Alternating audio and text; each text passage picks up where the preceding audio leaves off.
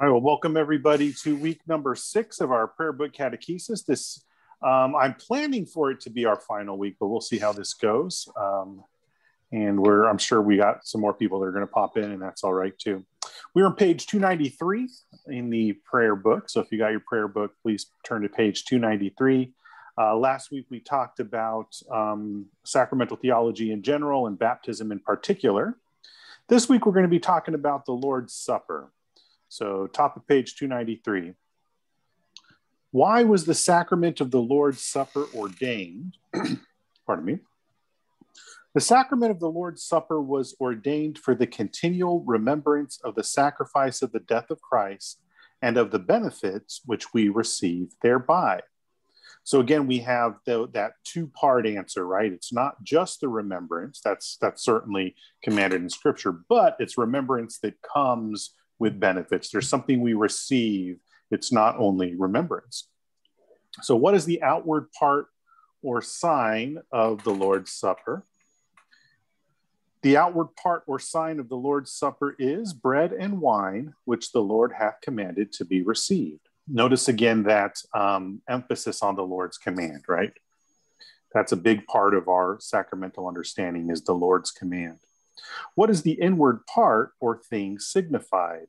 The inward part or thing signified is the body and blood of Christ, which are spiritually taken and received by the faithful in the Lord's Supper. So outward and visible sign is the bread and wine. Inward and spiritual grace is the body and blood of Christ, which are spiritually taken and received by the faithful in the Lord's Supper. What are the benefits whereof we are partakers in the Lord's Supper? The benefits whereof we are partakers in the Lord's Supper are the strengthening and refreshing of our souls by the body and blood of Christ, as our bodies are strengthened and refreshed by bread and wine. What is required of those who come to the Lord's Supper is required of those who come to the Lord's Supper to examine themselves, whether they repent them truly of their former sins, with steadfast purpose to lead a new life, to have a lively faith, that means a living faith, by the way, in God's mercy through Christ, and with a thankful remembrance of his death, and to be in charity with all men. Okay, so the benefits, that spiritual strengthening and refreshing of our souls by Christ's body and blood in the same way that our bodies are strengthened and refreshed by the bread and wine. That doesn't get into a lot of details, and that's on purpose, right? What exactly does that strengthening and refreshing look like? We don't always know, but we are assured by God's promise in Scripture that that is indeed what we receive. And then what is required? Examination, repentance, a living faith, and to be in charity. That's why we have that call, the exhortation, that kind of short exhortation every communion, and then we have the long exhortation at least 3 times a year, is kind of reminding us what we need, what needs to be the state of what our state needs to be if we're going to receive the Lord's Supper worthily rather than unto damnation, as 1 Corinthians says. It doesn't get into a whole lot of details. We don't get into a lot of the various controversies that happen. There's some of that hinted at, but nothing is really ironed out specifically. And one of the things that you'll find is that in general, the Anglican approach when it comes to the sacraments and some of these kind of deeper issues of theology is to be reluctant to go beyond what the Scriptures say, to be reluctant to go what's clearly there in Scriptures, and reluctant to kind of tease out the implications in certain areas, right? So, and we'll talk about this more in the Q&A session next week or the week after. But for example, Scripture is very clear that election or predestination is a reality. So is individual responsibility. We emphasize both of those things. We don't get into issues of what is sometimes called double predestination, because that's just not something that's explicit in Scripture. I mean, and you might be able to tease it out logically, but we don't tend to go there. And so we see the same thing with the sacraments. We don't get too deep into the waters in trying to define this. But we do kind of keep things where scriptures and the unified church do. Okay, questions, comments on that? I know that's pretty deep, and there probably will be some follow-up on that. Matter of fact, I know there's going to be some follow-up on that in the Q&A. So if y'all are happy to kind of leave that, we can leave that until then, or we can tackle some of that now.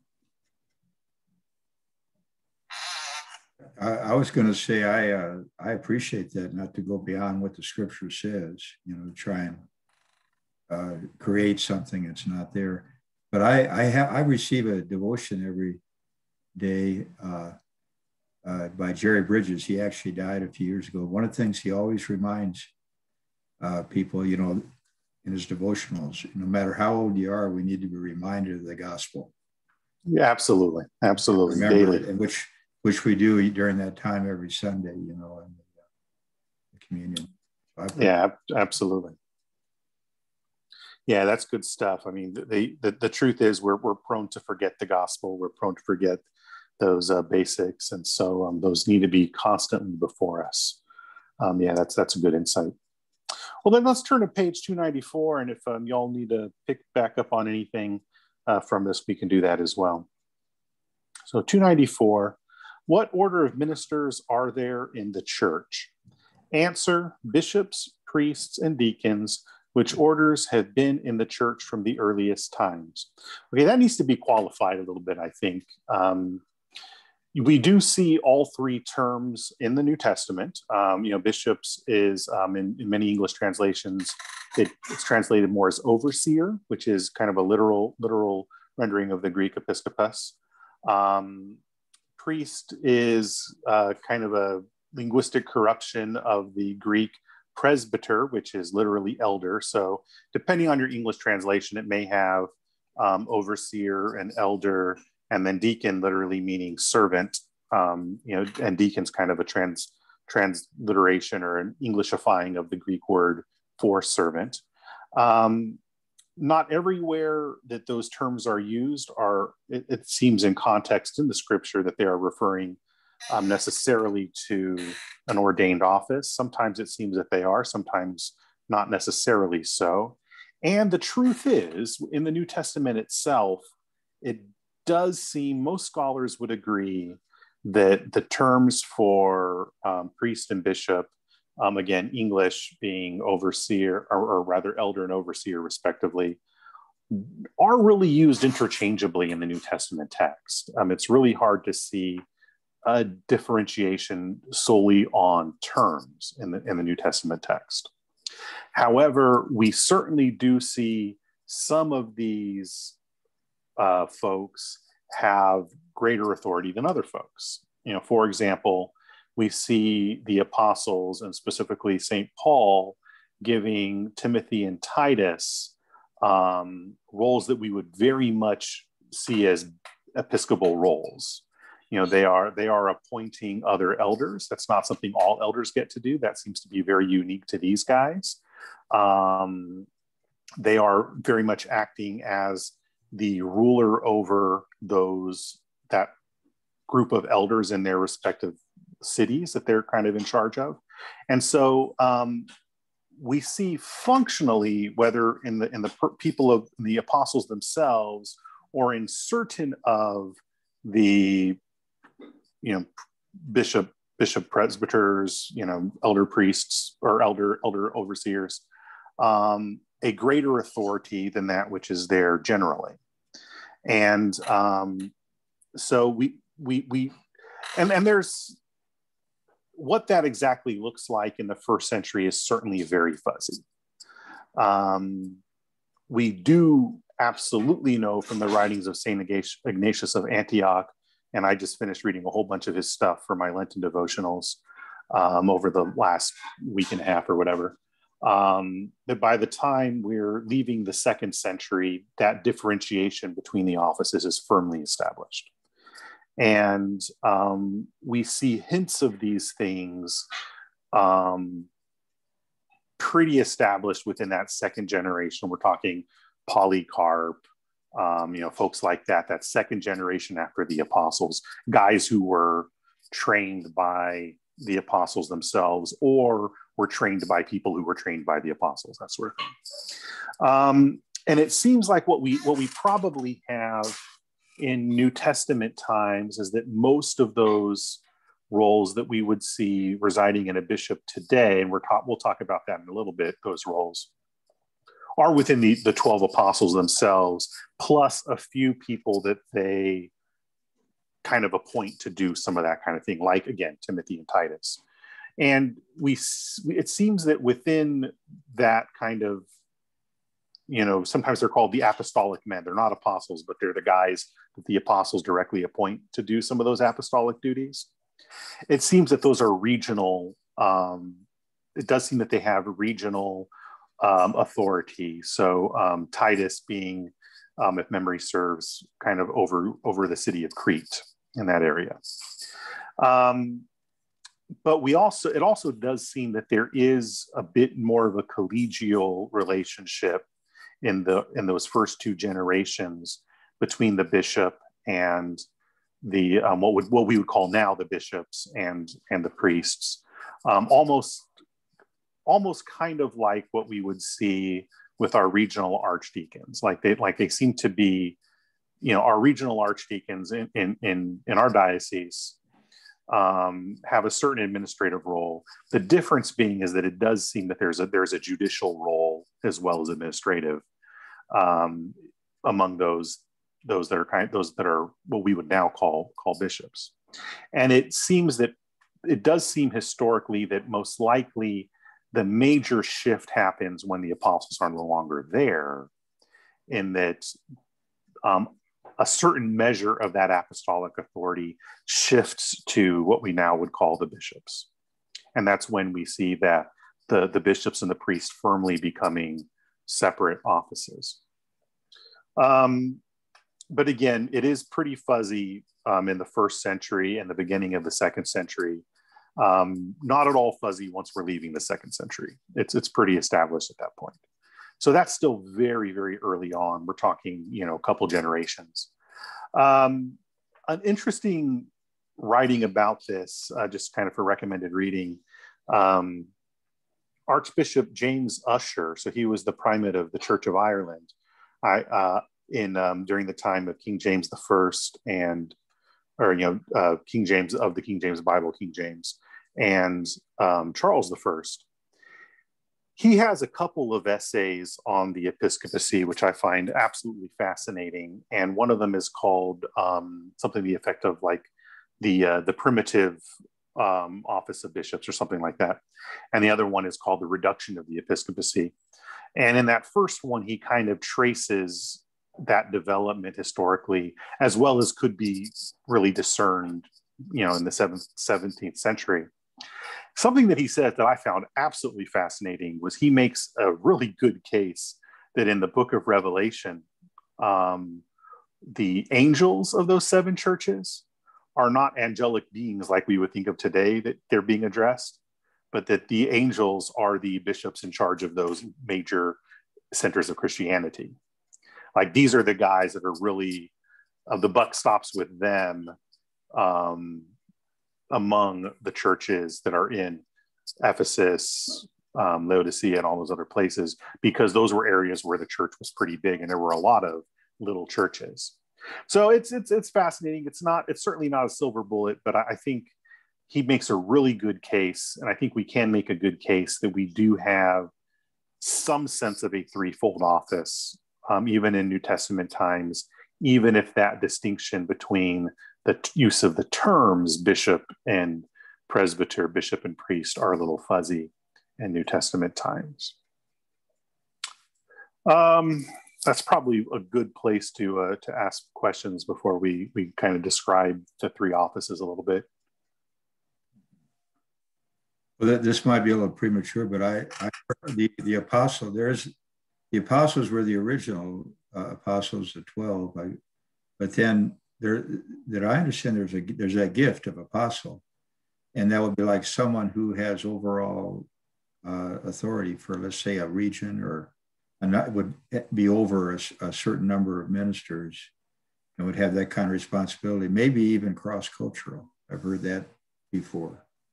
Yeah, there's different ways that kind of the apostolic office, because we do see in some of the gift lists or some of the office lists in Romans, I believe is the one I'm thinking of, where apostle is listed in those. To some he gave apostles, and some he gave this, and that's one of those. And that's again, we don't always see these terms being used super precise in the New Testament.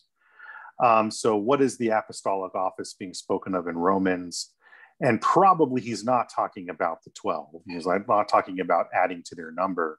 Because one of the things that we do see unique among the 12 is because they were eyewitnesses to the risen Christ, they've got a role in developing what we would now call the New Testament that other people do not, right? That's one of the things we recognize unique about that group of men. And then St. Paul kind of added as being, what did he call himself? One born out of due season. That sort of thing.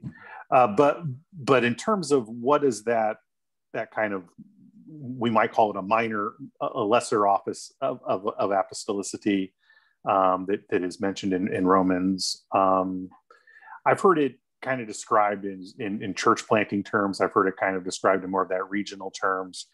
I think it's kind of hard to tell from the text itself what that means, and which is why it's really good when we're talking to people. Okay, what do you mean by that, right? When we talk about the apostolic office of our bishops today, we're certainly not talking about that in terms of revelation, right?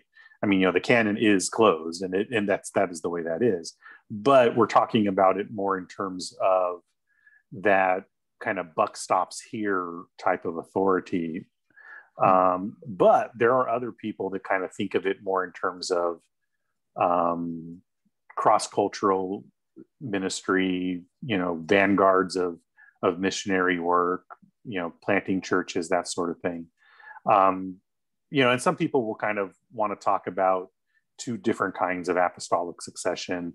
And I mean, I'm really not, I think sometimes those types of discussions are trying to fit things into a preconceived mold, rather than letting the text really speak for itself. But yeah, I have heard some of those same things, Randy. Yeah, thank you. Yeah, I followed exactly. Okay, well, let's look at those three offices here. So what is the office of a bishop? And so the office of a bishop is to be chief pastor in the church, to confer holy orders, and to administer confirmation. So the unique rites, rites, that we need a bishop for are ordinations and confirmations. That's pretty universal in the Western Church. I do know in Roman Catholicism, there are special times when a senior among the priests, like a Monsignor type of person, might be delegated confirmation duty because they just know they're not going to get a bishop down there. And usually that's kind of confirming adult converts. So they administer the conversion, the baptism, the confirmation, the first communion, all together kind of in that big ceremony, often at the Easter Vigil. But I don't think that's normative even today in Roman Catholicism. It certainly was not at all the case in any of the Western Church 100 years ago, 200 years ago, trace it on back, way past the Reformation. In the Eastern churches, they do allow priests to do their version of confirmation. They would call it chrismation. And the reason there is that they did not want to separate those kind of three rites of initiation: baptism, anointing at chrismation / confirmation, and then the third one being Holy Communion. They didn't want to separate those three things. They wanted to keep it all together. Whereas in the Western Church, they didn't want to remove the bishop from that equation, but they also didn't want to hamper the local ability to baptize and administer communion. And what we really see historically happening here is that there are two different answers to the same problem.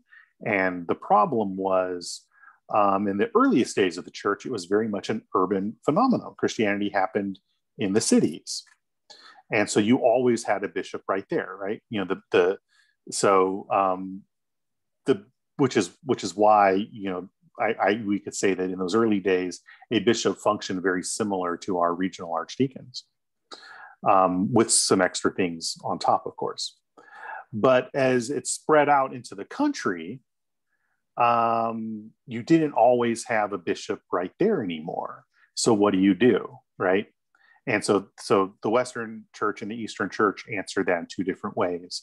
The way we in the West answered that is we kept confirmation with the bishop, but we did delegate the other two, communion and baptisms, to the priests, with the unfortunate consequence of we did separate the three rites of initiation.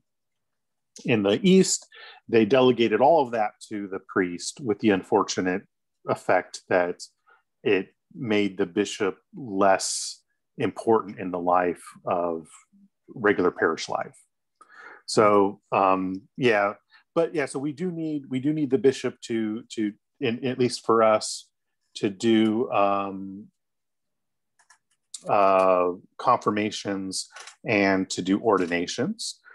And we would typically have one bishop for ordaining deacons or priests, at least one bishop. But if we're going to consecrate new bishops, we would almost always have three bishops to do that, just so that we don't have kind of rogue bishops wandering around making other bishops. What about that idea of the chief pastor in the church? Well, even though I'm the rector at All Saints, and that means I am y'all's pastor, ultimately the bishop is your pastor, and I'm just kind of an under pastor. You know, I belong to the diocese. As much as I belong to All Saints, I belong more to the diocese. The bishop has considerable authority that he often will not exercise on the parish level, because he is delegating a lot of that to the rector and to the local situation. But the bishop, for example, is completely within his rights if he wanted to say, you know what, we all need to get on the same prayer book. You 1928 users, you need to get with the times. And so we're going to use that new Nigerian one from several years ago, or we're going to use the 2019 ACNA one, something like that. He could do that, and he would be within his rights. He would not do that, but he could do that, right? And we do have, in the way our polity runs, there is on a certain amount of checks and balances. For example, the bishop really can't tell you what to do in terms of paying your clergy. That's kind of up to the vestry, right? But the bishop can de-license a cleric if he's in trouble, right? And technically he could totally transfer me at any time if he wanted to. Again, in practicality, you don't see that happening very often in Anglican circles, and certainly not in our diocese. In our diocese, the bishop tends to get involved when there needs to be serious discipline issues. But he frankly gives us a lot of chances to shape up before he does that. I've been in the loop on a couple of times he's had to do that. And in every single one of them, there's years of him trying to use the carrot before he uses the stick. But yeah, ultimately the bishop is the chief pastor, and in all things canonically and biblically lawful, he is the last say, and we owe him obedience in those issues, especially his clergy. We especially are men under orders. Growing up in a military family, this makes perfect sense to me. I have no problem with this. Unfortunately, there's a large history in the American Anglican and Episcopal world and I'm not sure how much of this is in other parts of the world too, but I know certainly in our country, both in Episcopal churches and in Anglican churches, of congregations being functionally Congregationalist, where, you know, the bishop's there, but it's just lip service. That ain't the way it is in our diocese, and it certainly is not the way it is in our archdeaconry. We're very clear on those points. Okay, I spent way too much time on that. Let's hit the other two, and then we'll open it up for questions. What is the office of a priest? The office of a priest is to minister to the people committed to his care, to preach the word of God, to baptize, to celebrate the Holy Communion, and to pronounce absolution and blessing in God's name. So word and sacrament are the priest's main job. Sometimes I've heard it kind of referred to, okay, you have the ABCs of the priesthood, of absolutions, blessings, and consecrating. And in that turn, they're, really are meaning kind of like communion, consecrating. So that's the office of a priest, word and sacrament. What is the office of a deacon? The office of a deacon is to assist the priest in divine service and his other ministrations under the direction of a bishop. That's a very vague answer. Traditionally, that other ministrations is very, very focused on pastoral care things. Visiting the sick and the shut-ins, dealing with alms, charity, that sort of thing, is very traditionally within. That's kind of the deacon's traditional purview, which goes back to the Book of Acts, right? Why did the 7 men get appointed as what we would see kind of proto-deacons, Stephen and all those other guys? Well, it was because the apostles needed to focus on the word, on preaching the word, and not get caught up in, as they said, waiting tables. And so that's why the deacons came about. Once upon a time, the church had a lot more deacons than it does. In the early days, there were a lot more deacons than priests, and a lot of it was these mercy ministry issues. And you had a lot more permanent deacons. You don't see a lot of permanent deacons anymore now. Most of the time, the diaconate today is kind of a on-the-job training for the priesthood, to the point where for a while in certain elements of the Western Church, the only deacons you had were basically seminarians in their last year of seminary. I think that's a shame. I'd like to recover a more robust understanding of that office. And what ends up happening is a lot of those diaconal duties get taken up by the lay people, who probably some of those folks may have a call to the diaconate, but it's just never discerned because the office is just kind of, we just don't have a robust understanding of it anymore. Okay, so that's the 3 offices. Questions, comments on the offices, the 3 orders, or anything else we've hit so far? I'm glad you mentioned about the deacons as sort of the pathway to become a priest. I guess that's been my impression, that there's a pathway almost. I mean, that's just, but I'm just wondering, are there other vehicles to become a priest besides going that way? Not in our circles. I can see the wisdom in it, but yeah, I'm not sure when this pattern was established, but it's very, very early on. You do not become a presbyter if you have not been a deacon, and there are a few kind of extraordinary historical examples where they wanted someone to be their bishop, and he wasn't even ordained, and so he ends up like spending a day as a deacon, a day as a priest, and then they make him a bishop. I think that might have been the case with Saint Athanasius. I think I could be wrong about that, but there's a few folks who went that way. But yeah, it's for as long as I can think of it. You do the road to the priesthood is through the diaconate, and the bishop comes from the ranks of the priests.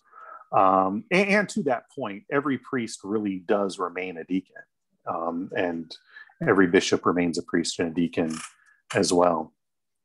Mm-hmm. So that is the way that goes. Yeah. Well, that's interesting to me, because it seems like there's a constant process of developing leadership. There should be anyway. and also, with some depth, Yeah.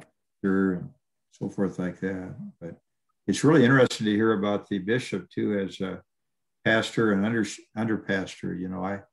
That's really it. It's good to think of, for me, the bishop as a pastor, Yeah. And not just an administrator, I guess, or somebody who just kind of moves things around or whatever. And I think most bishops regret not being able to do as much pastoral stuff as they'd like to. I know that's certainly the case for our bishop. He certainly has those leadership gifts which make him a good bishop, but I frankly don't think I don't think he enjoys the episcopacy. I think his favorite times was when he was a parish priest. Pam, did you have your hand going there? You're muted. A lot of different denominations too, I've heard that they have deacons that are servants of the pastor. They basically serve the pastor in different roles. So that's what our deacon does, is a servant of the people, of the priest, correct?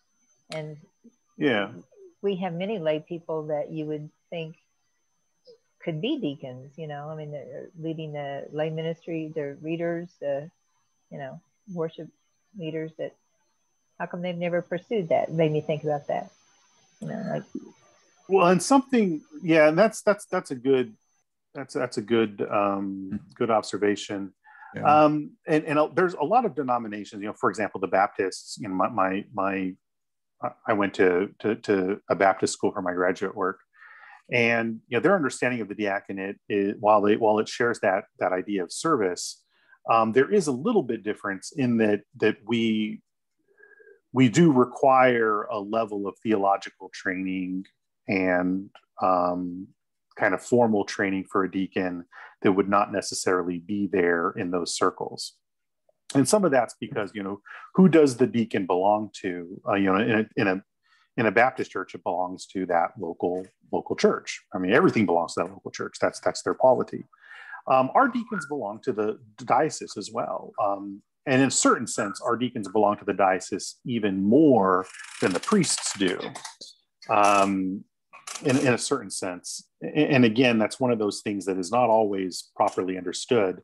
Had a really interesting conversation with a fellow who's heavily involved in the ACNA's greenhouse movement a few months ago. And the greenhouse movement kind of does this real grassroots, ground up training of leaders, and it really focuses on lay leadership.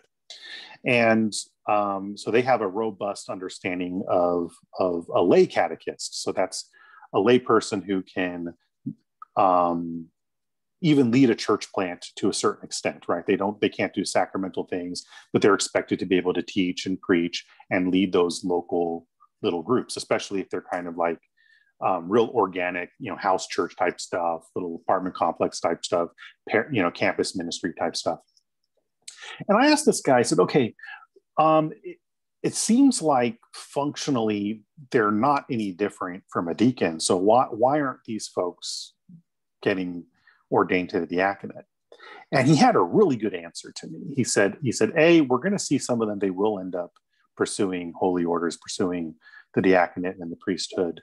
But there's two things where a lay catechist has what differs them from a deacon. One is that the deacon, again, belongs to the diocese. He is a man under orders. He is signed on the dotted line. A lay catechist, not necessarily so. He certainly has authority over him, but there's not as big of a commitment, if that makes sense, right? And that also means that there's a certain kind of, there's more of a mobility there than would be the case with a deacon or the priest. However, there's also less authority there.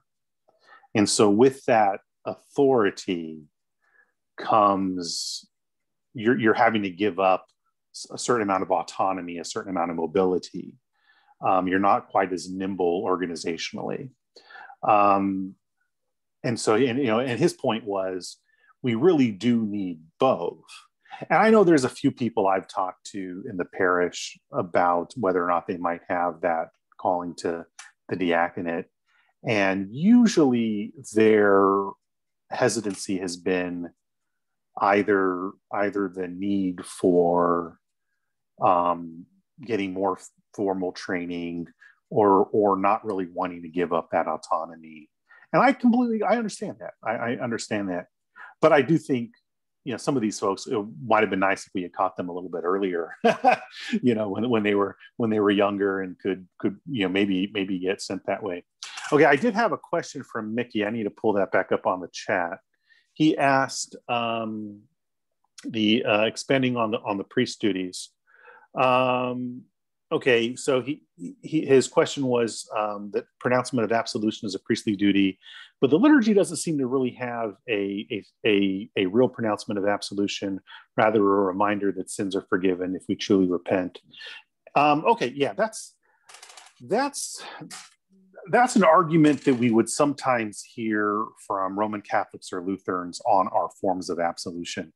They are absolutely absolutions, but they're a lot less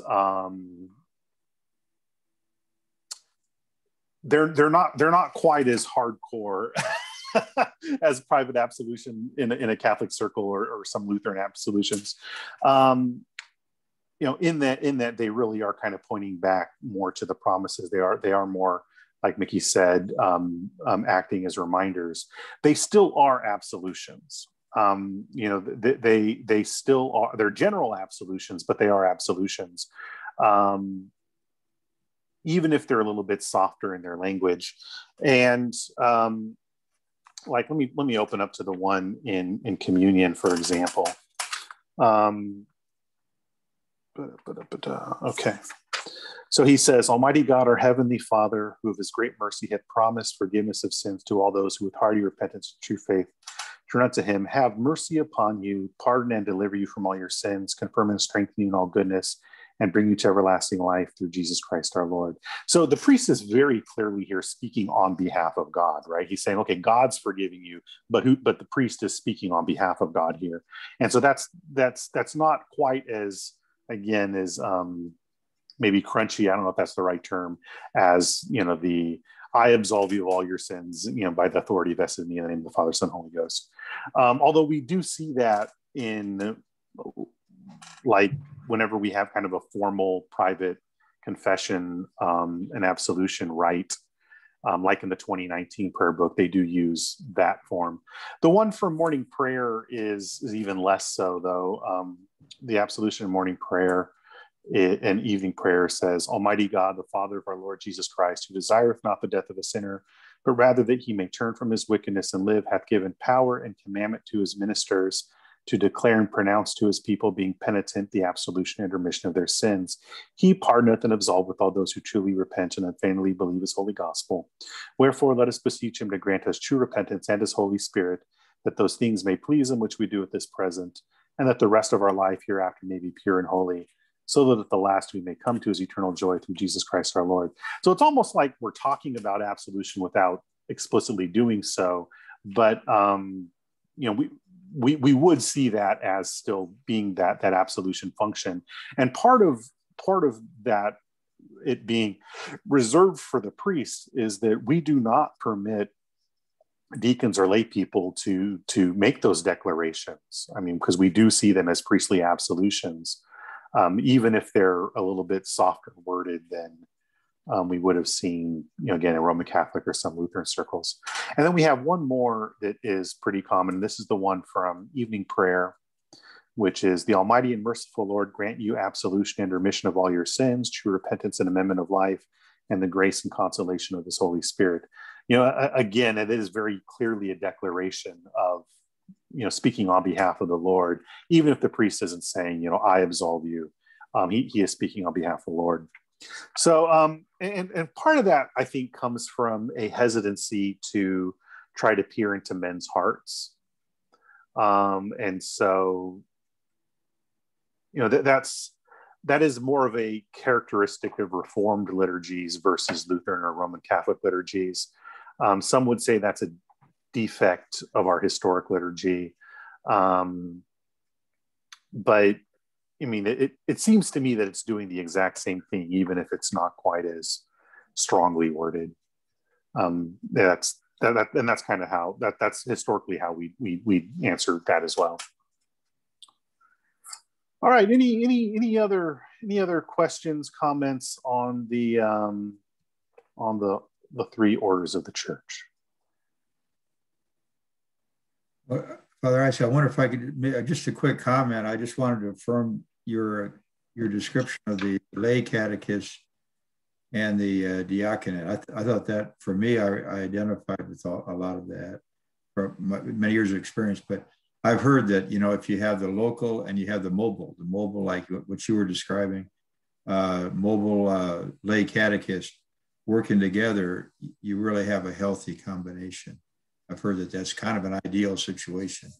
So, yeah, and some of it, and what we find the lay catechist ministry, being something that we see more common kind of on the frontiers, church plants, that sort of thing. Our daughter church, St. Benedict's, Father Barry's assisted by Jeff Anderson, and Jeff is a lay catechist, and we very much kind of set him apart as a catechist for the purpose of that church plant. Will Jeff pursue holy orders? Who knows? I mean, I know he's discerning that. The guy I was talking to, he's now a priest in Houston, and he started as a lay catechist. And at the time, that was exactly what was needed. But that also helped him in that role in the discernment process as he was moving towards the priesthood.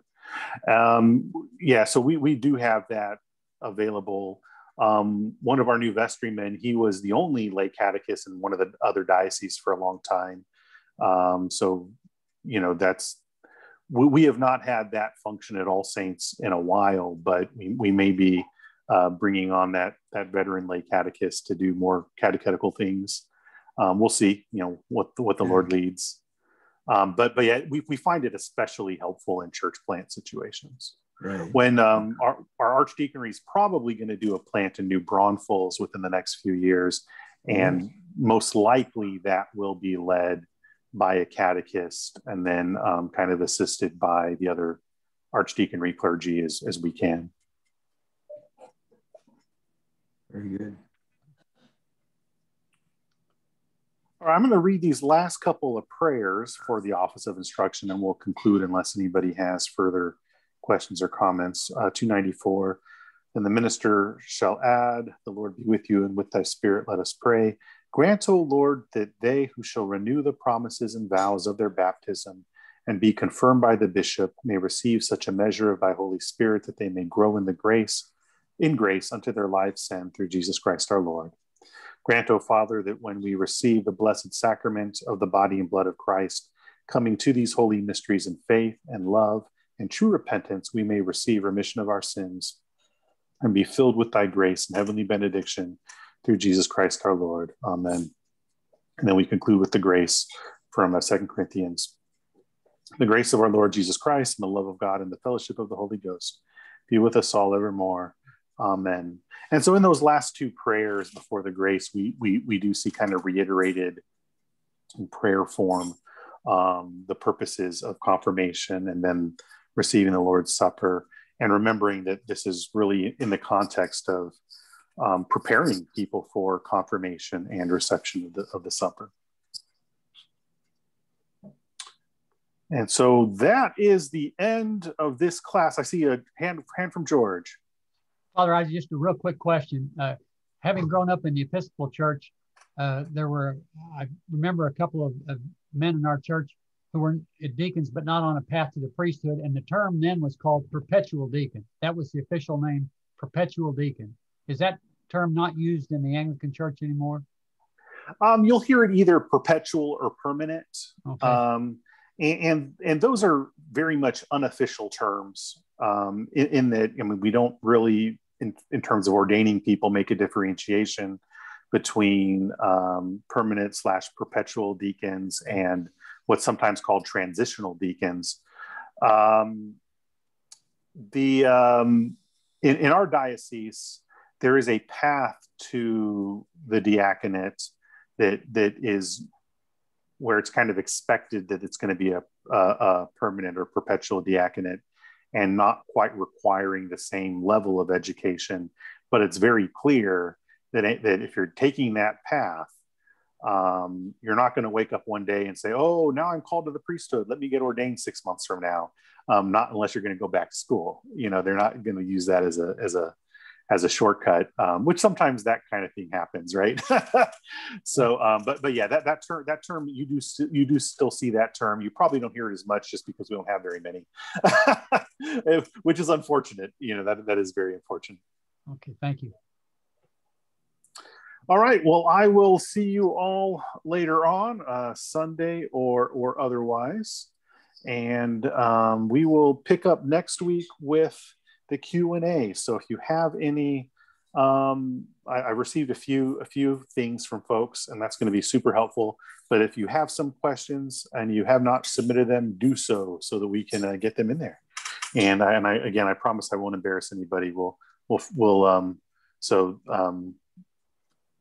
There are no stupid questions, in that all the questions are not stupid.